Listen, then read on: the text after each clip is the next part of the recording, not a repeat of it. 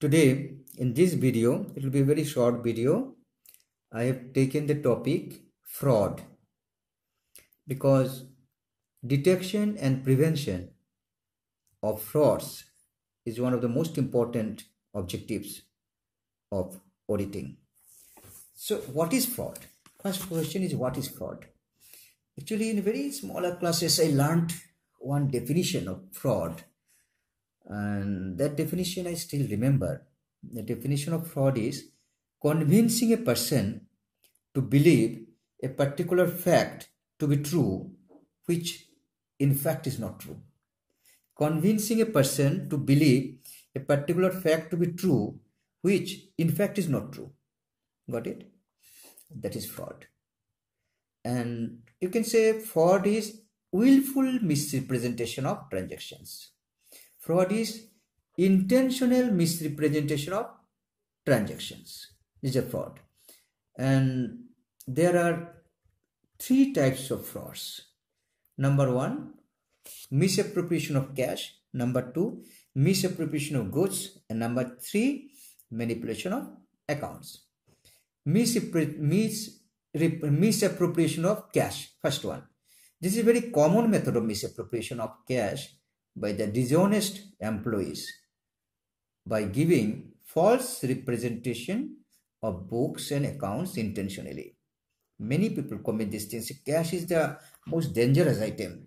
Cash is stolen and cash is misappropriated very easily.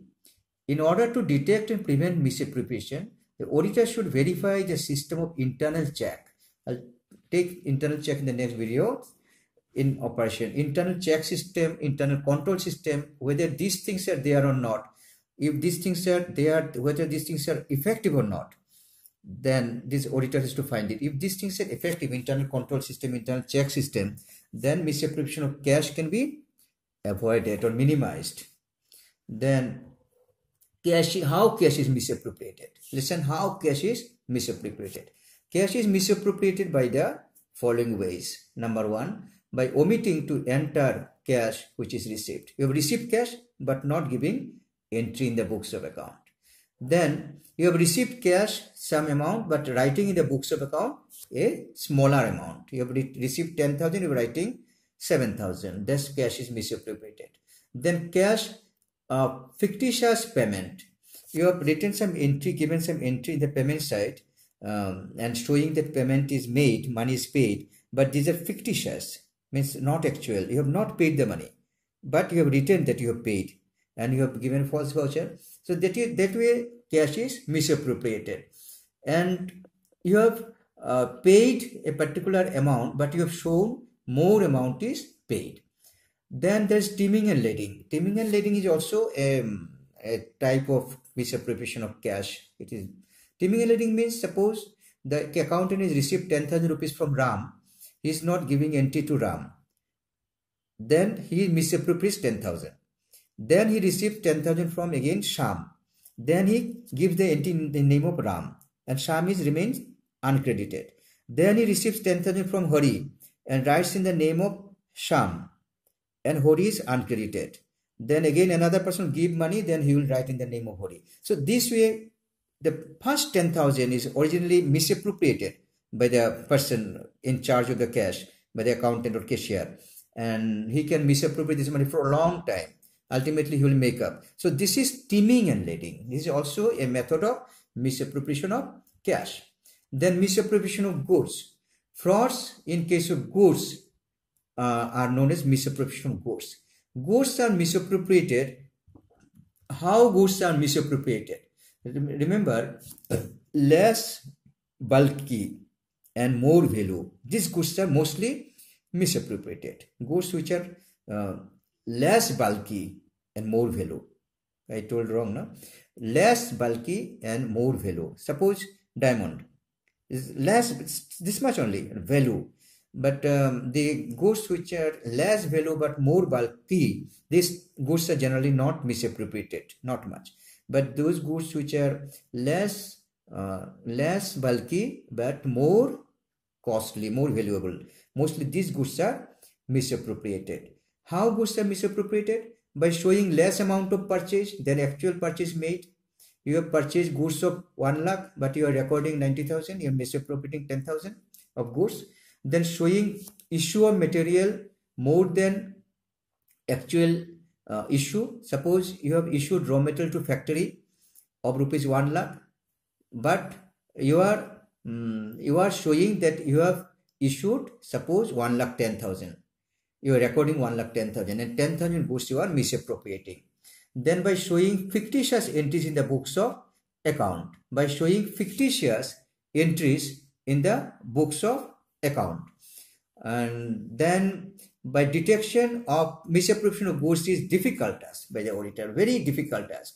Only through efficient system of inventory control and periodical stock verification, an internal check system, adequate security arrangement, and scope for fraud can be eliminated.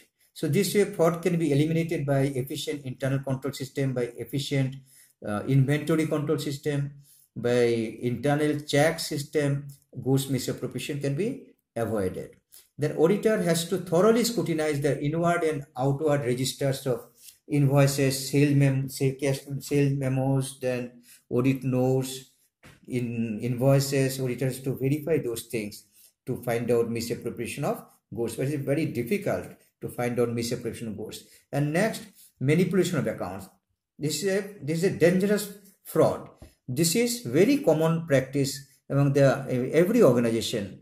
Dishonest employees have intentionally they manipulate the accounts in their own favor, and then they misappropriate the ultimate accounts, and organization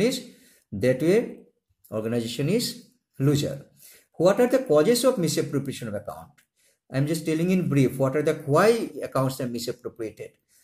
There are different reasons of misappropriation. Number one, to get more commission calculated on profit. Suppose manager, he misappropriated account and showing more profit. Suppose he gets a certain percentage of profit as his commission. So he misappropriates the account and showing more profit. So his percentage of commission will be more. That he misappropriates. Then if for evasion of income tax and sales tax. And sometimes some companies, they show less profit intentionally by manipulating, so that they have to pay less income tax, and they show less sales, so that they have to pay less sales tax or GST, whatever may be. Then to get huge loan from financial institutions. Sometimes accounts are misappropriated in such a way that this very good picture is given in the balance sheet, and financial institutions in that case will give you loan. So this will be misappropriated. Then to declare more dividend to shareholders. By misappropriation of accounts, the managers are showing or directors are showing more profit. So if there's more profit, there will be more dividend. So shareholders will be getting more dividend. Even they may be shareholders, they are having shares, they will be getting more profit. Then showing more profit to get confidence of the shareholders. This is also misappropriation. They show more profit so that shareholders will be feeling that company is very good. And then secret reserve. Sometimes profit is shown less. And that way less than what is actual practice. You are showing less profit. That is, you are creating secret reserve. And remember there are two things. One is secret reserve, one is window dressing. If you show the position worse than what is actually secret reserve, and when you are showing position better than what it is window dressing. And both are misappropriation of accounts. Then ways of misappropriation of accounts. How it is done?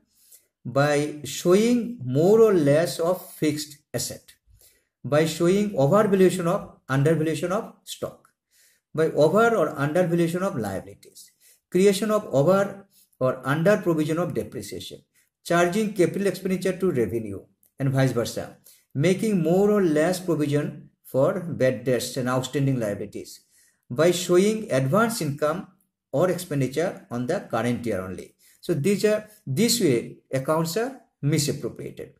Why accounts are misappropriated? Objectives of misappropriation, why they do it? There are two objectives of mainly misappropriation. objectives of misappropriation, I told you just now, I told you there are two things. One is secret reserve, other is window dressing. Window dressing means in window dressing, accounts are manipulated in such a manner to reveal much better and sound financial position in the business. This is window dressing. What you are having, you are showing better. So it is misappropriation. So misappropriation of accounts, manipulation of accounts. So why people are doing this? Why the management or whatever may be doing this? To attract the outsiders, to attract the investment, to show the company's position better. This is window dressing.